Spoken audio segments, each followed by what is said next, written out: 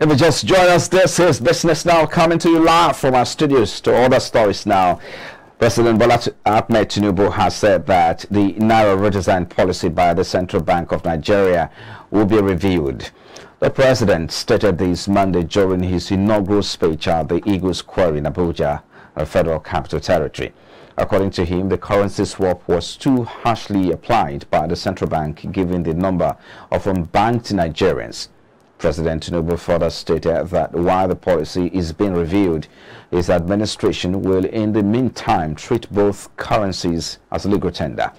The president further asserted that interest rates need to be reduced to increase investment and consumer purchasing in ways that sustain the economy at a higher level.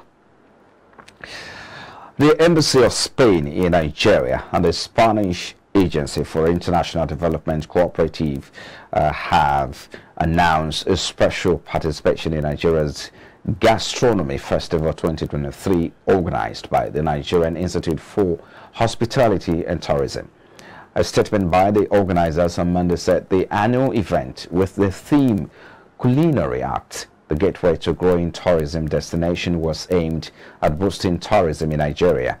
It said the event would showcase over 1,000 Nigerian dishes and beverages and attract over 5,000 attendees comprising stakeholders, captains of travel, tourism and hospitality industry, heads of ministries, departments and agencies, as well as members of the public. According to the statement, the event will provide space for foreign missions in Nigeria to display their cuisines.